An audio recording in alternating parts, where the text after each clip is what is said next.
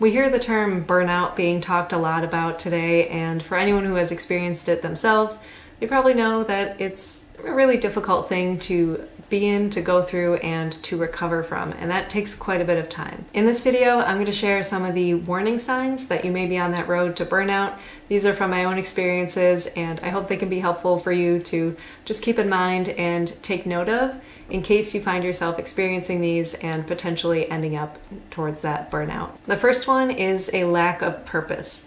Losing your sense of purpose is a huge indicator that you might be on the wrong path, and that by continuing doing what you're doing, it's not going to end up getting better for you. Now, not everything we do is going to save the world, so don't think of this necessarily in terms of impact and that kind of being tied to purpose, but if the bigger picture is missing for you and you feel like nothing you do is actually leading you to something that you want to see in the world, or you want to be, or you want to have that sort of purpose, you know what I'm talking about. If nothing is tying to the greater picture, then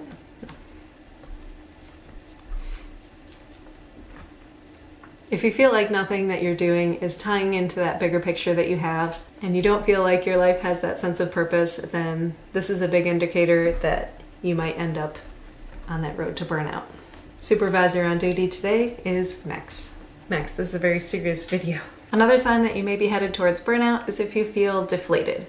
If you feel like a balloon that's leaking air, then that's probably not a good thing. This sort of feeling could be caused by a lack of reward or lack of acknowledgement for all of the work that you're doing, and that doesn't mean medals and trophies, that doesn't mean, getting recognized on stage for what you're doing, but even just the simple ability to be able to see that you're making progress in something can really help to stave off this feeling of deflation. If instead you feel like you're just running on a treadmill, not getting anywhere, not doing anything helpful or useful towards your purpose or your bigger picture, then you may end up feeling this deflation idea. This is the only way I can think of to describe it, but again, like a balloon that's just leaking air.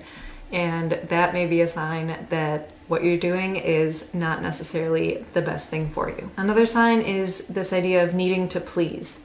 So it's, of course, a good thing to try and be helpful and trying to be kind and not create all this drama, but again, if you're trying to just make people happy with what you're doing, and especially if you're seeking some sort of validation or you feel very insecure about your choice of what you're doing or things like that, it may be time to reassess and make sure that this is something that you want to do and that it is in your best interest and not just something that you're doing for someone else. When you end up doing everything for everyone else and realize that you're kind of on the wrong path yourself, then that can be a real trigger of burnout, because you end up sort of losing your sense of identity and almost might resent other people for sort of causing you this difficult situation. Another thing to pay attention to is a lack of interest. Now, not everything that you're going to do in your professional life is going to be super invigorating and exciting, but there should be at least some level of interest in what you're working on. If you are doing something that you care nothing about, it's a lot harder to be resilient, a lot harder to get through some of the challenges that you might face, that might come up, versus when you're interested in what you're doing, there's a better reason for you to keep kind of working through those things and bounce back. So if you're finding that you're absolutely disinterested and care nothing about what you're doing, then that could be a red flag that you might want to rethink things. The next one is having no sense of urgency. Now, this one can be a little bit difficult to explain if you've never felt this sense of urgency before, but basically what I mean is having some sort of excitement or really feeling like you want to get started on working on things, maybe waking up with sort of a sense of purpose and wanting to get moving on that.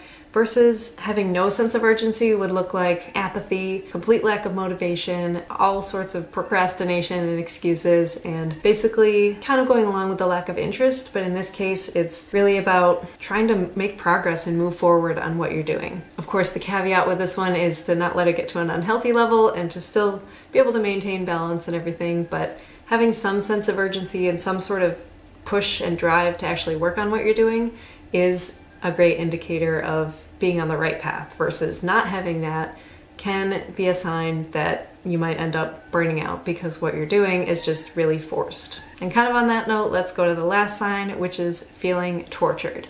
Now, of course, it's good to get outside our comfort zones, to try new things, to grow, and that may come with a little bit of discomfort because we're getting into new territory, we're trying new things. In order to grow, we have to challenge ourselves, right? But when you start getting into feeling really uncomfortable, feeling like you're forcing yourself to do something against your own will, and when you're feeling just tortured by what you're doing, then that can very easily lead to burnout. Now, this may seem extreme and like I'm talking about some sort of ridiculous scenarios, but even just simple things can lead to this, especially if it's something that really conflicts with who you are, if it's going against your identity, your authenticity, your really just natural personality, and things like that. Even just simple things can end up being in this category. Now, an example of this for me was when I started making YouTube videos.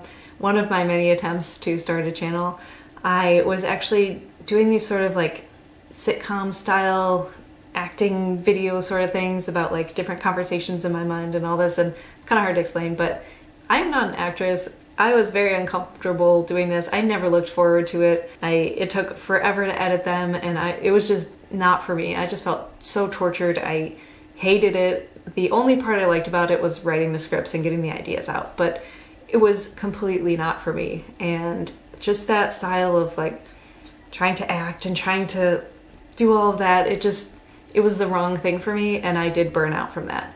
So it wasn't as extreme as some of the other burnouts and things, but it felt like torture. Again, that's a really extreme word to use, but just that idea, if you've ever felt that whatever you're working on is just so against your nature, then it's really time to reassess and to figure out if that's something that's going to help you grow as a challenge, as a little bit of stepping outside your comfort zone, or if it's just something that's taking you in the wrong direction. I hope through sharing my experiences with you in this video, it was helpful for you to maybe start to think about these things, recognize certain signs in your life, and hopefully steer yourself away from burnout if that's something that comes up for you.